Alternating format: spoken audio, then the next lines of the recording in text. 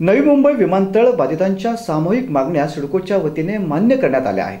त्यामुळे या प्रकल्पाला पूर्वी असणारा विरोध आता बऱ्यापैकी मावळला आहे। गाव पातळीवर स्थानिक मागण्या आणि समस्यांचे निवारण करण्याकरिता सिडकोच्या वतीने एक समिती तयार करण्यात आली आहे। त्यामुळे प्रकल्प बाधितांच्या सर्व समस्यांचे लवकरच निवारण होऊन विमानतळाचा मार्ग सुखकर होईल असा विश्वास व्यक्त केला जात आहे। प्रस्तावित नवी मुंबई आंतरराष्ट्रीय विमानतळात चिंचपाडा परिसरातील 10 गावे स्थलांतरित केली जाणार आहेत। या मोबदल्यात सिडकोकडून 22.5% विकसित भूखंड प्रकल्पग्रस्तांना देण्यात येणार आहे। परंतु प्रकल्पग्रस्त नागरिकांच्या अजूनही काही मागण्या आणि प्रलंबित प्रश्न आहेत। त्यांच्या प्रश्नाचे निवारण करण्याकरिता आणि त्यांच्या मागण्या जाणून घेण्याकरिता सिडकोच्या वतीने एक समिती स्थापन करण्यात आली आहे। सिडकोचे बांधकाम नियंत्रक एस पाटील यांच्या अध्यक्षतेखाली भूसंपादन विभागाचे अधिकारी दत्तप्रसाद नडे, किसान जावळे, किशोर तावडे, डॉक्टर प्रफुल्ल ओळेकर यांचा या समितीमध्ये समावेश आहे।